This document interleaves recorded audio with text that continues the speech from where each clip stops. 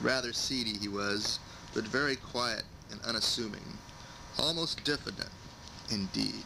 He was so gentle and his manners were so pleasing and kindly, whether he was sober or intoxicated, that he made friends of all who came in contact with him.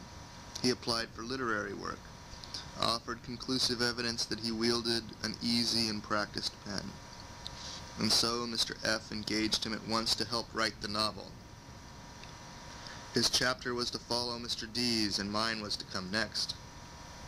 Now what does this fellow do but go off and get drunk, and then proceed to his quarters and set to work with his imagination in a state of chaos, and that chaos in a condition of extravagant activity.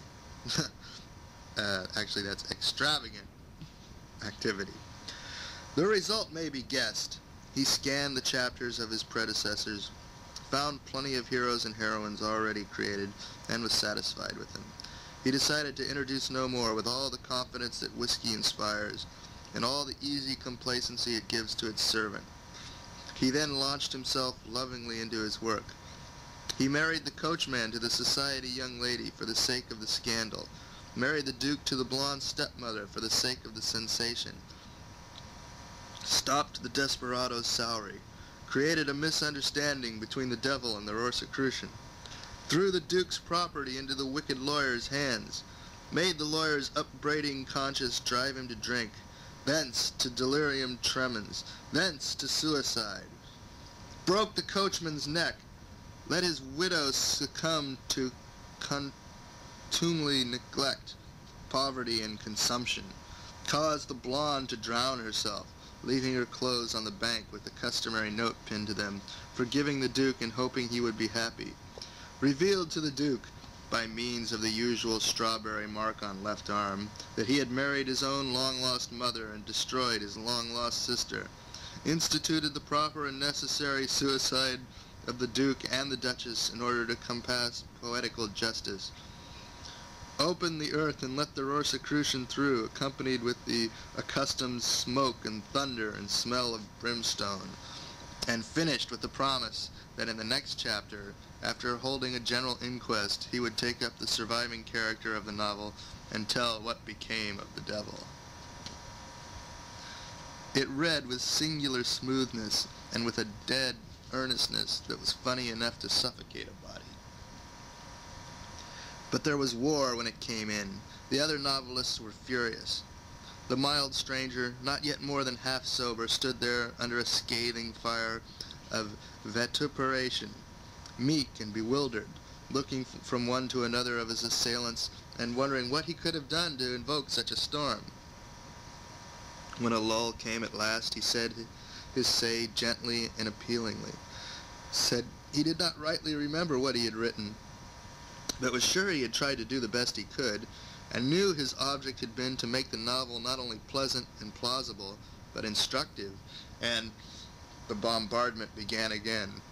The novelists assailed his ill-chosen adjectives and demolished them with a storm of denunciation and ridicule. And so the siege went on. Every time the stranger tried to appease the enemy, he only made matters worse. Finally, he offered to rewrite the chapter. This arrested hostilities. The indignation gradually quieted down. Peace reigned again, and the sufferer retired in safety and got him to his own citadel. But on the way thither the evil angel tempted him, and he got drunk again. And again his imagination went mad. He led the heroes and heroines a wilder dance than ever, and yet all through it ran that same convincing air of honesty and earnestness that had marked his first work. He got the characters into the most extraordinary situations, put them through the most surprising performances, and made them talk the strangest talk. But the chapter cannot be described. It was symmetrically crazy. It was artistically absurd, and it had explanatory footnotes that were fully as curious as the text. I remember one of the situations and will offer it as an example of the whole. He altered the character of the brilliant lawyer and made him a great-hearted, splendid fellow. gave him fame and riches, and set his age at 33 years. Then he made the blonde discover, through the help of the Rosicrucian and the melodramatic miscreant, that while the Duke loved her money ardently and wanted it, he secretly felt a sort of leaning toward the society young lady. Stung to the quick, she tore her affections from him, and bestowed them with tenfold power upon the lawyer, who responded with consuming zeal. But the parents would none of it. What they wanted in the family was a duke, and a duke they were determined to have, though they confessed that next to the duke, the lawyer had their preference. Necessarily, the blonde now went into a decline. The parents were alarmed. They pleaded with her to marry the duke, but she steadfastly refused and pined on. Then they laid a plan. They told her to wait a year and a day, and if at the end of that time she still felt that she could not marry the duke, she might marry the lawyer with their full consent. The result was as they had foreseen. Gladness came again, and the flush of returning health. Then the parents took the next step in their scheme. They had the family physician recommend a long sea voyage and much land travel for the thorough restoration of the blonde's strength, and they invited the duke to be of the party. They judged that the duke's constant presence and the lawyer's protracted absence would do the rest, for they did not invite the lawyer.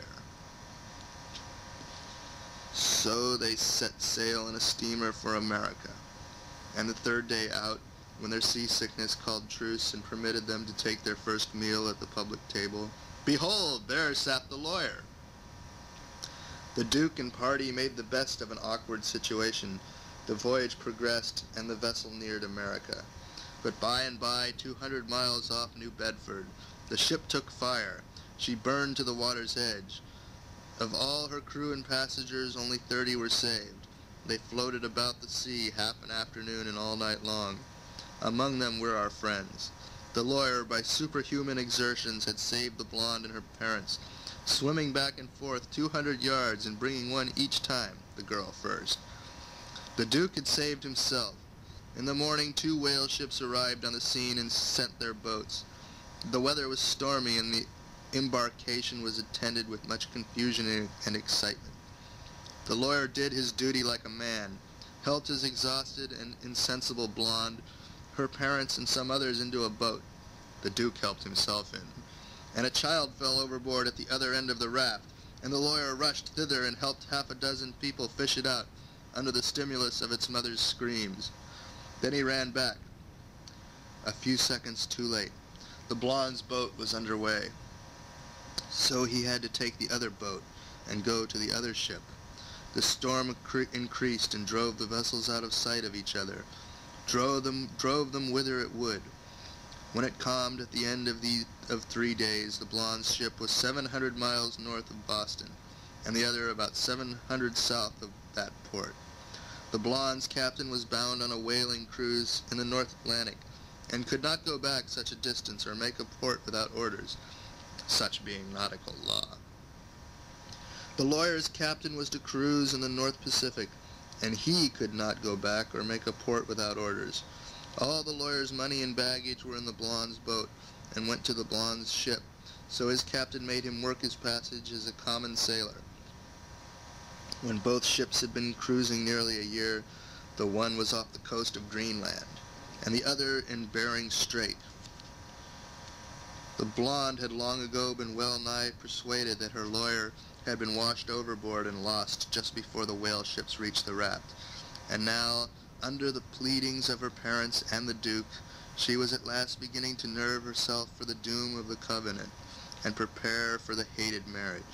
But she would not yield a day before the date set. The weeks dragged on, the time narrowed. Orders were given to deck the ship for the wedding. A wedding at sea among icebergs and walruses. 5 days more and all would be over. So the blonde reflected with a sigh and a tear. Oh, where was her true love? And why did he not come and save her?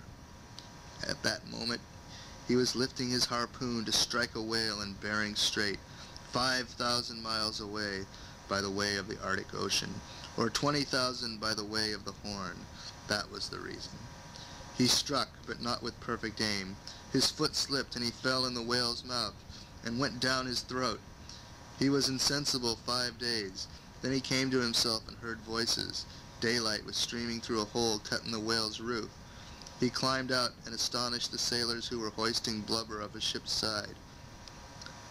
He recognized the vessel, flew aboard, surprised the wedding party at the altar, and exclaimed, "Stop the proceedings! I'm here!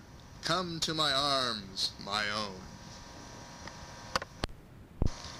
There were footnotes to this extravagant piece of literature wherein the author endeavored to show that the whole thing was within the possibilities.